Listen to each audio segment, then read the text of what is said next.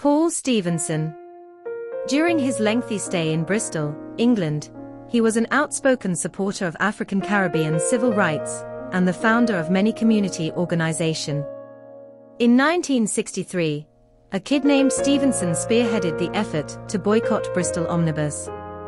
This was a response to the company's refusal to hire persons of color for entry-level roles like driver and conductor.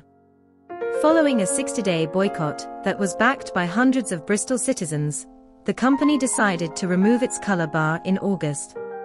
Stevenson died on November 2, 2024, at the age of 87. His late years were marked by a struggle with dementia and Parkinson's disease, according to someone close to him.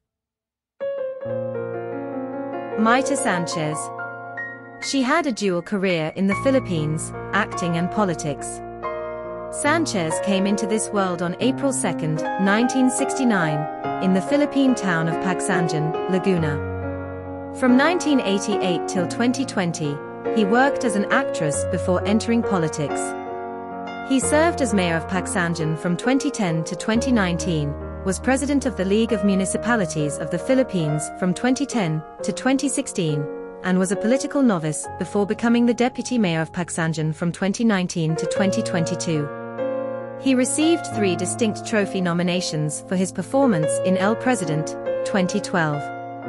Sanchez, who had been battling uterine cancer for 55 years, died in Quezon City, Philippines, on October 3, 2024.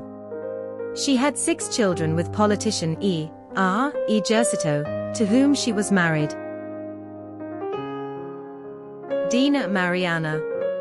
She performed as a singer and actor in Indonesia. Even though Dina had a massive success with the song Ingat Kamu in the late 1980s, when she was only a teenager, she is still commonly known as a former child singer. For her career, Dina has put out 35 albums and appeared in 21 films, 26 episodes of soap opera series, and 3 standalone soap operas. Dina has become Anjana Demira's mother-in-law since the middle of 2019.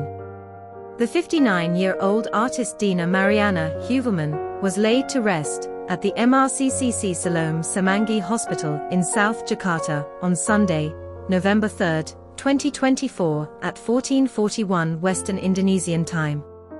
Dina Mariana battled uterine cancer for the last 2 years, from 2021 till her dying.